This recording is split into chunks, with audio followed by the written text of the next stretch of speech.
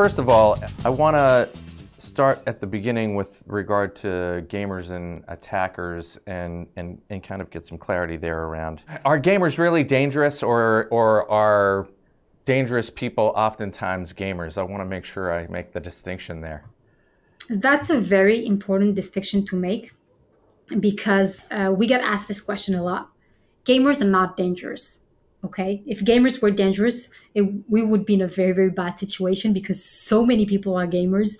And, you know, gaming is a very large sense. We have our mothers that love to play Candy Crush. They're gamers. They're considered gamers. They're not necessarily the next breed of DDoS attackers or the ones that are going to hack and do account takeover and be the next group that's going to really be there to threaten our stability as organizations and cyber defenses.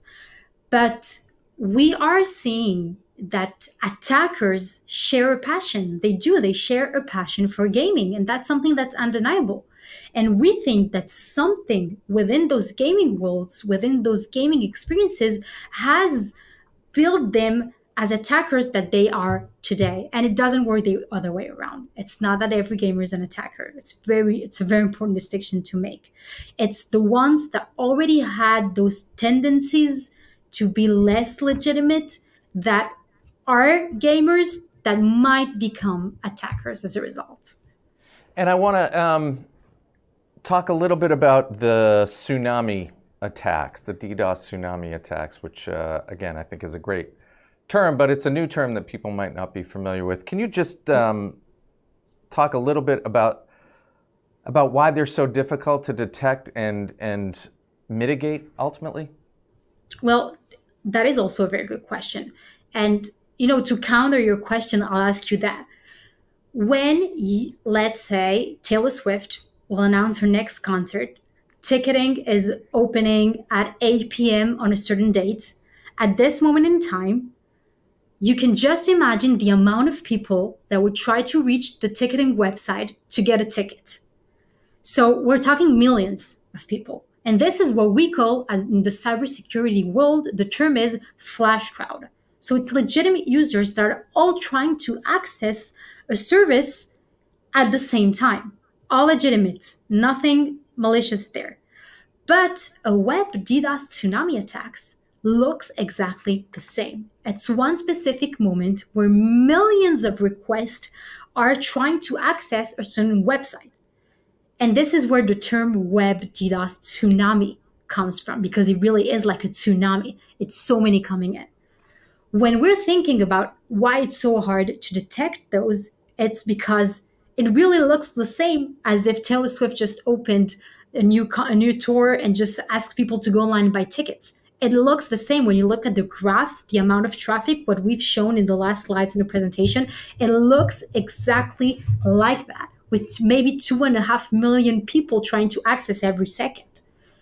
And that's where it became so hard to mitigate. So how do you really know when there's a flash crowd and when there is a web DDoS tsunami attack? And the way to do that is really by having behavioral mechanisms that understand the behavior of the attack. And if it is a flash crowd, they will know the way this traffic is distributed looks like legitimate traffic. They learn the traffic in what we call peacetime. So when there's no attacks, what is the traffic to the website? Where are they accessing from? What kind of device they use to access, what kind of browsers, and hundreds of parameters that are learned ahead of time, so that when there is a flash crowd, we say, okay, it's the same distribution that we know, it's just in massive volumes, so we know it's legitimate. But when it's attacked, it's not going to behave like that. It's going to come from other sources. Traffic is going to be originating from different sources that we usually see in peacetime. This is why behavioral mitigation, behavioral detection is so important to stop web DDoS tsunami attacks. You mentioned the massive increase, I think it was 770% increase over not year over year, but effectively over the past couple of years, for all intents and purposes. Where does this end? technology is becoming more and more advanced, more sophisticated. Certainly AI is now with us going forward. Other things are coming, obviously more powerful AI, but quantum computing, I mean, this is not going to be a smaller problem. If we grew 770% in 2 years, where do you see this going? I mean, what can we expect in terms of just the threat landscape in the next 2 years?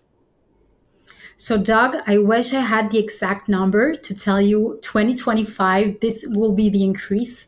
But I think what's really important when looking ahead is understanding it's only going to grow. There are going to be new and new attack vectors that we don't know. It's going to be zero-day attacks. This is what we call zero-day attacks, something that is just coming out. And it's going to be even more complicated because tomorrow's zero-day attack will be different than the day after tomorrow's zero-day attack. AI will just generate those on a daily, if not hourly basis. It's capable of doing that, we know. And you've just mentioned quantum computing. We can just think if quantum computing becomes available to our attackers, we know how devastating this can be. And in my opinion, is there like a kind of a ultimate final position to begin to start to take with regard to that? I mean, it doesn't sound pleasant. It is not pleasant, I agree, but I think the only one that is left for us as cybersecurity solutions providers and even as organizations that just want to be protected is to do everything we can to be one step ahead. If quantum computing falls under the hands of attackers, we need it to fall under our hands before it happens. If AI is what attackers are using in order to attack our infrastructures, we need to use that same AI in order to be protected. And I can tell it's already happening.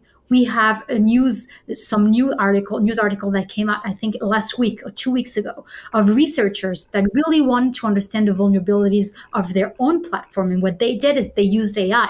They asked ChatGPT to map all of the vulnerabilities that they had in their own system. And ChatGPT did a great job at that. It just listed them, the entire list of vulnerabilities that they have.